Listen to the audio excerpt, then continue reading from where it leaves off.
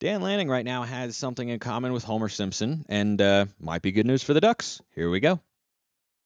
You are Locked On Ducks, your daily podcast on the Oregon Ducks, part of the Locked On Podcast Network, your team every day.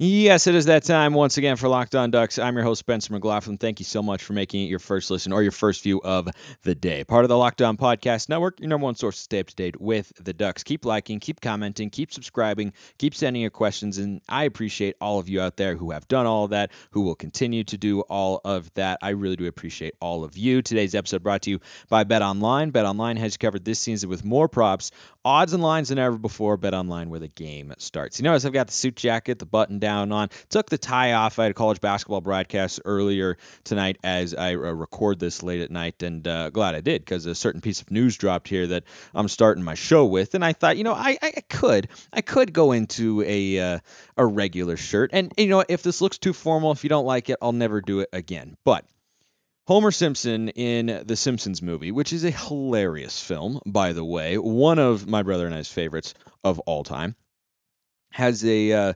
speech that he gives where he comes out and says, "No, we are staying. We have a great life here in Alaska, and we're never going back to America again." And he slams the door and says, "I have spoken."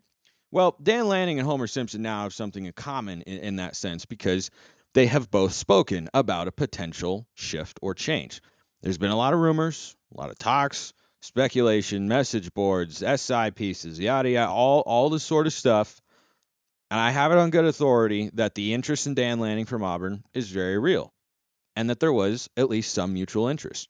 Now, Dan Lanning was asked about this yesterday as he listened to the show, and he had a number of comments that I think overall are good for Duck fans as it pertains to him staying with Oregon. He should get a raise at the end of the year. He probably will. So will Dillingham if the season continues on the trajectory that it's currently on. But I think the most telling quotes in the midst of everything he said was, "The grass is not always greener. It's pretty damn green here in Eugene." More on that in a moment. He also said, "I want to be here in Eugene as long as Eugene will have me. I think history maybe shows that this is a great place to be and not a great place to leave." Now, this will put a lot of Oregon fans at ease because it's what they want to hear. And am I encouraged by this statement as it pertains to the idea that Lanning could leave to Auburn? Yes. Am I 100% solidified that he would never consider it no matter what sort of offer in terms of a contract they came at him with? No. Because if you're Dan Lanning, you don't know what the future is actually going to hold. So that interest in the Auburn job may actually be there. But Lanning doesn't know if that's going to happen. He can't possibly know because nobody knows what's going to happen on that front. And from what I understand, he's a top 2 or 3 target for them, but Lane Kiffin is number 1. It looks like that's who Auburn will go after the hardest. But if you're Dan Lanning, you can't leave any window, any cracks, anything ajar to the idea that, well, yeah, I was really, really interested in that. Because then if you don't get it and you're still Oregon's head coach, then you're in trouble with fan base and alumni. And then your stuff can start to spiral out of control from there. So this is simultaneously what he should say and what we would want to hear him say, because I didn't think it was a very wishy-washy statement. But I think a lot of fans will look at it and say, "Oh, well, phew, he's staying." Well, I think you can find a lot of statements from coaches about wanting to be at a place and it being really, really good. But I did have a couple thoughts on that particular front and a couple of great stats. I'm not here to tell you that I saw this quote and thought, "Oh, well, he's definitely going to stay." Nor did I watch or did I see it and say, "Oh, well, he's just saying this for cover and he's definitely going to go to Auburn." I'm just saying you have to take everything coaches say with a grain of salt and filter through it. And I'm glad that he said a lot of great things about Oregon. I think the fact that he mentioned his kid having moved a lot is a really good sign. And the things he said about the program, I think, are encouraging. But that doesn't mean that it's solidified. So that's the thought on that. It dropped late last night. Again, this, of course, coming out this episode on Tuesday morning. So I'm sure a lot of you saw it. I figured some of you might ask questions, and it's definitely worth addressing. I did want to go over the specific comments he made, and then later we're getting to college football playoff conversation because Oregon got a lot of help over the weekend. So he had a comment about the grass is not always greener. It's pretty damn green here in Eugene, and this is maybe not a great place to leave.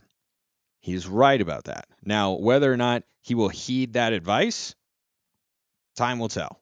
It seems like he will, but is there a guarantee? No, there's not a guarantee in anything. Nothing is truly ever fully guaranteed. Now, I did remember about the week before Mario left when he was giving his press conference. I think it was after the Pac-12 championship game, and he was asked about the Miami rumors. It was not as forceful, from what I recall, of a commitment to the Ducks as what Lanning gave here. So if you want to take that as a positive sign, I think that's fair. But this notion that Lanning put out there that, it's not always greener and coaches who leave have had middling results. Yeah, he's right about that. And here are some great stats to back that up. And look, whether or not every coach going forward will see and understand that, including Lanning, time will tell. But here are the facts. Willie Taggart at Oregon, with an injured Justin Herbert, by the way, they probably would have been at least a 9, maybe 10-win team if Herbert stays healthy. Burmeister was abysmal, but they ended the year 7-5 with Taggart at the helm. Everywhere else, Willie Taggart's been 63-73. Mario Cristobal, 35-13 at Oregon, won a lot of games. 31-52 elsewhere. Chip, 46-7 at Oregon, 26-26 everywhere else. Now, those stats do need some context, because if you're coming from a non-Power 5 school like Mario had been in his head coaching career at FIU, or Taggart at South Florida or Western Kentucky, and that takes a lot of time. But the fundamental statement there, I think, does hold a lot of truth to it. And I talked about this a lot over the summer and during the coaching search and whatnot, that I wasn't particularly nervous during this coaching search that ultimately ended up with Dan Lanning, because Oregon's had 2 losing seasons in this century. They've had 2 losing seasons. They had one back in the early 2000s and then Helfrich in 2016. And because the standard has been reset compared to what it was in the 20th century, Helfrich was then fired. And by the way, Mark Helfrich got an offensive coordinator job in the NFL briefly, but is now an analyst working at Fox. He does a lot of games with Noah Eagles, so on FS1. He hasn't been given a head coaching opportunity, but he was able to succeed at Oregon.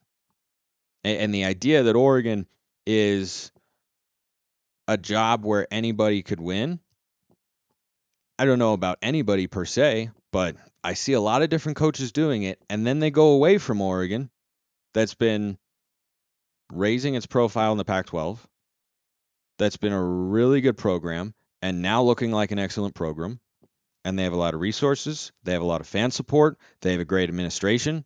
There are a lot of things that go into having that run of success. And I think it's a testament to the job the Oregon community, fans included, by the way, have done to put it at a place where they have seen more head coaches than a lot of fans would like in the last, 7-8 years. But they've all won, and then they go elsewhere and they see, as Lanning said, the grass is not always greener. I think that's enough of that for the day, but boy, the Ducks got some help over the weekend. And that's kind of what they needed, wasn't it? Isn't that what I talked about? Yeah? No? Maybe? Yeah, the answer is definitely yes. All the college football playoff talk you need after our Minding This episode, brought to you by Nissan. This week's thrilling moment in college football is brought to you by Nissan. The thrilling designs from the new lineup from Nissan are intended to empower drivers and vehicles as capable as the driver themselves. When I think of unbelievable abilities on the field for this week's thrilling moment, it has to be, there's so many plays to choose from that Colorado game. I mean, my goodness, there were so many chances. Was it Josh Connerly's touchdown? Was it Gonzo's 2 picks? Was it Noah Sewell's touchdown? Was it the throwback? I don't know. I feel like that gif of Larry David, I don't know. Yeah, I'm going Bucky Irving to Bo Nix. I love me a little quarterback throwback from the running back on a speed option toss. That was perhaps the most thrilling moment. But man, Josh Connerly, a big fella touchdown. One of my closest buddies, who's a Duck fan, was an offensive lineman when we were growing up, and he loves him some big fella scores. And yeah, I think he'd be a little disappointed that I did not pick that. But the throwback, it was so awesome. It was a great throw, a good catch, and everything. And that is this week's Nissan Thrilling Moment. This segment has been inspired by the thrilling new designs featured across Nissan's new lineup of vehicles. Pursue what thrills you in the all-new Frontier, Armada, or Pathfinder today. Available now at nissanusa.com. So Dan Lanning, much like Homer Simpson, has spoken, and now we can turn our attention to where Oregon sits in the college football playoff race. And it's pretty nice, 10 weeks into the season, to still be able to talk about that. And Oregon has to win out. We all know that. But man, they're playing some good football. And they were going to need a lot of help. Yeah, well, a lot of help was given. To people who, doubt the Pac-12's ability to get into the playoff, specifically Oregon's, but frankly, anyone in the Conference of Champions, which might be getting an expansion team. Go check out Locked On Pac-12, where I will talk about that on today's show. But they're suddenly getting that sort of help. And it was a crazy idea to some. Pac-12's not getting in the playoff. I heard it from a lot of people. Oregon's not getting, Pac-12's not getting in. Well, that path that had so many obstacles and roadblocks in it, it's like you're driving along in Mario Kart, and you had a wall here and a wall here, and your buddy's driving right here, and then all of a sudden, it's like you threw a mushroom or an ability. Sorry, I haven't played Mario Kart in a long time. And you cleared a path. Just a little. It's not wide open, but the path is starting to clear up. It's starting to get there. And look at what happened over the weekend. Clemson should be out of the top 10. They never should have been in the top 4. They went on the road to Notre Dame, and they got thumped. They don't have a good quarterback situation. Find me the college football playoff team that's had quarterback questions. I'll wait. There hasn't been one, at least not that I know of. Maybe there has been. Let me know in the YouTube comments. I've been wrong before. They didn't go lose to Notre Dame. They got smacked by Notre Dame. The Irish are not that good. Are they improving? Sure. You know what else I know about Notre Dame? On that same field, they lost to Stanford. Come on. Come on. Clemson's got to be out of the top 10. That was borderline Georgia level. Because the Georgia loss looks bad on paper. At least Georgia's the best team in the country. Notre Dame is not. And they got smacked. They should be out of the top 10. So that's one domino that had to fall. You needed Clemson to lose because the ACC is not very good. One-loss Clemson versus a one-loss Oregon conference champion, that's got to be Oregon. I feel great about Oregon getting in over the Tigers, who are already operating, it seemed, on thin ice. And notice with their schedule and Ohio State's schedule, they were behind the Buckeyes. Because the ACC is the weakest of the Power 5 conferences. I think the committee knows that, and I hope that's reflected in the rankings that are coming out on Tuesday night. LSU, how about go Tigers? I mean, they don't have Ed Orgeron anymore, but Brian Kelly and his weird forced Southern drawl. Look, he's not my favorite guy in the world. He's not exactly a warm, fuzzy, likable character. There's nothing that likable about him, except for the part where he beats Nick Saban in year 1. LSU can't get into the playoff. They've got 2 losses. Florida State, although they thumped Miami, is not that good of a team. They might finish in the top 25 at the end of the year. But if you're LSU, you can't have 2 losses. They got housed by Tennessee, and they lost to Florida State, who's not that good. They're playing good football right now, though. But with 2 losses, they can't get into the playoff. You know who else can? Alabama. Alabama's not going to be in the college football playoff this year. At least they shouldn't be. Maybe the committee would break precedent and say, well, LSU is playing so well, and they do this, that, and the other thing. But the way I see it, you're going to have enough teams in that conversation. The Big Ten champion, probably going to be undefeated. Big Ten's not that good. I think Penn State is a good team. Those wins by Ohio State and Michigan, I think they're impressive. Penn State's a good team. Everybody else in the Big Ten, the Illini were going to run out of steam. They lost to Michigan State. Yeah, Sparty's not very good. Minnesota, Wisconsin, it's like it's a bunch of middling teams. They're doing a Pac-12 in a sense where they're cannibalizing one another, but the Big Ten champ is probably going to be undefeated. But because the Big Ten is also not that good, that's good news for Oregon. Because a one-loss non-Big Ten champion who's 11-1 probably not going to get in over a 12-1 Oregon team. A lot of help right there. A lot of help right there. You got some two-loss teams. You got the Big Ten not being that good.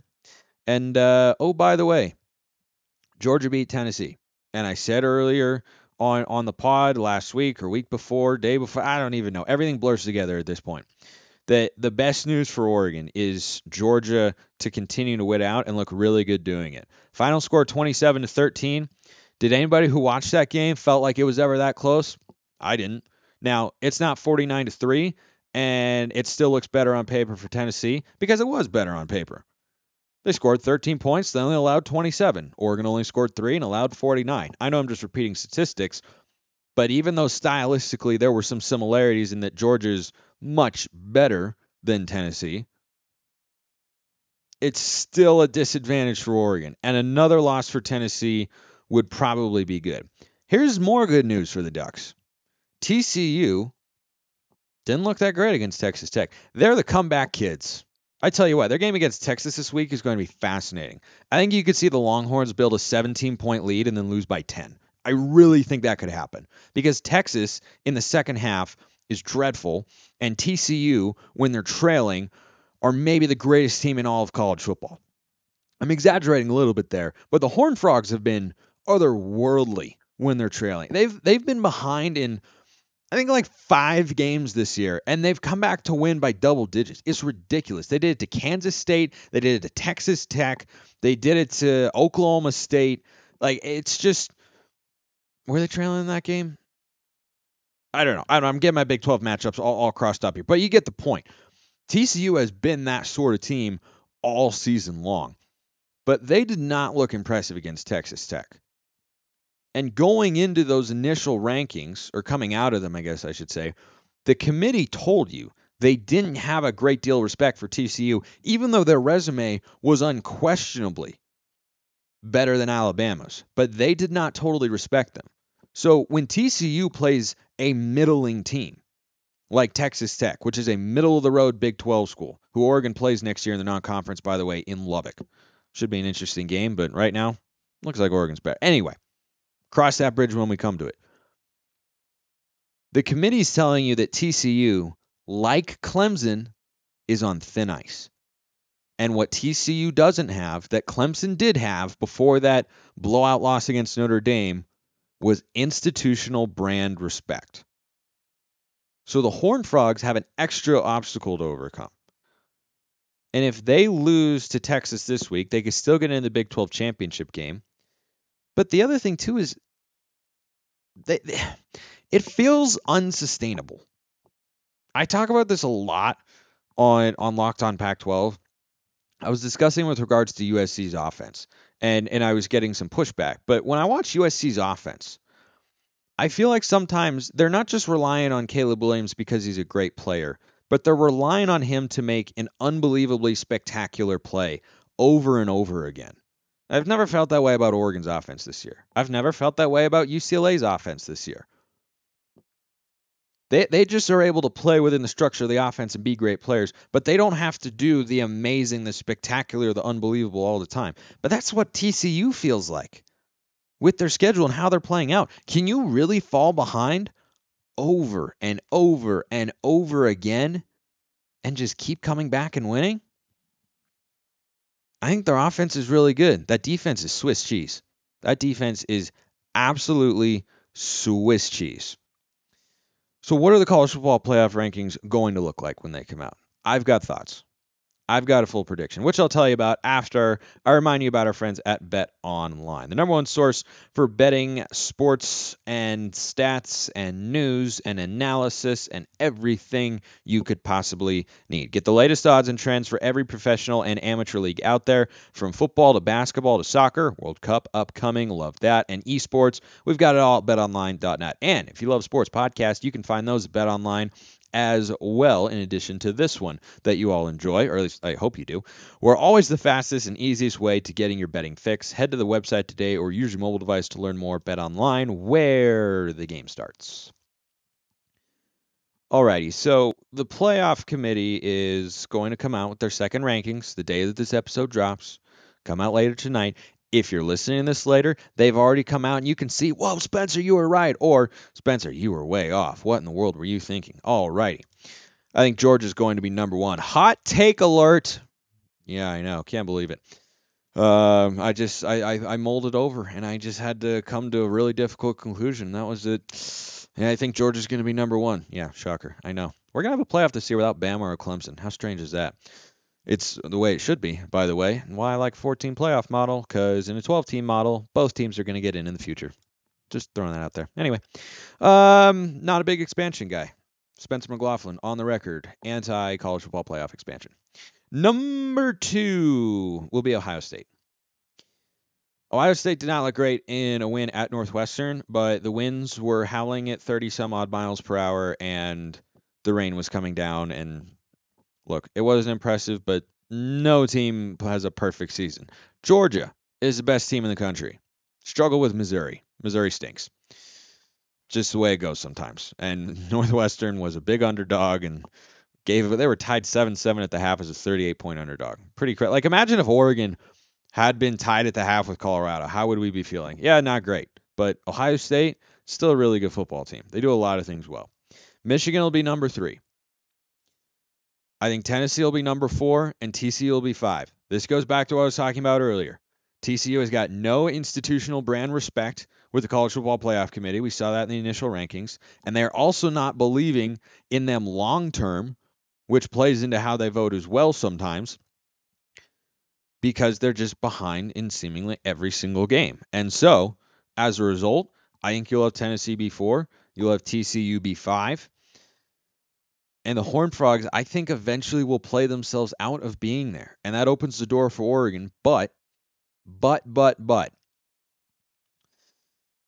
that's an if. And the if here is if Tennessee loses another game. I mean, if Tennessee loses another game and you have a couple of 2-loss teams that are up there in the top 10 in LSU and Tennessee, then the path is wide open for Oregon.